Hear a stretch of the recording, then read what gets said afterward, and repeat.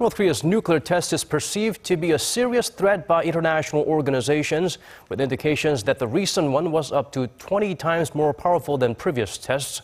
A resolution on the issue is being called for. Connie Kim has the latest. International organizations are acknowledging North Korea's recent nuclear test as a grave threat to global stability. Following a meeting with Seoul's foreign minister in Seoul, the Director General of the International Atomic Energy Agency, Yukiya Amano, told reporters North Korea is making rapid progress on its weapons development front, considering the yield of its sixth test was much bigger than the previous one. This is the new threat, and this is the global threat.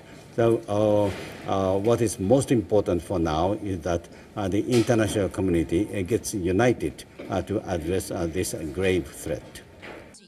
Director Amano reportedly said the IAEA had installed a team solely dedicated to strengthening verification capabilities for North Korea's nuclear program.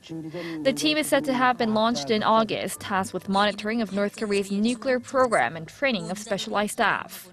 Concern of North Korea's growing threat has been echoed by the executive secretary of the Comprehensive Nuclear Test Ban Treaty Organization.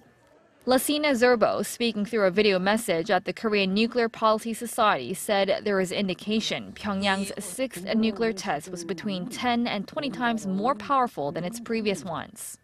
The CTBTO had initially announced the magnitude of the test at 5.8, later increasing that figure to 6.1.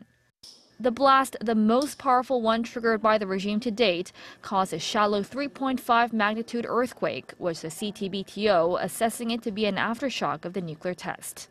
Connie Kim, Arirang News.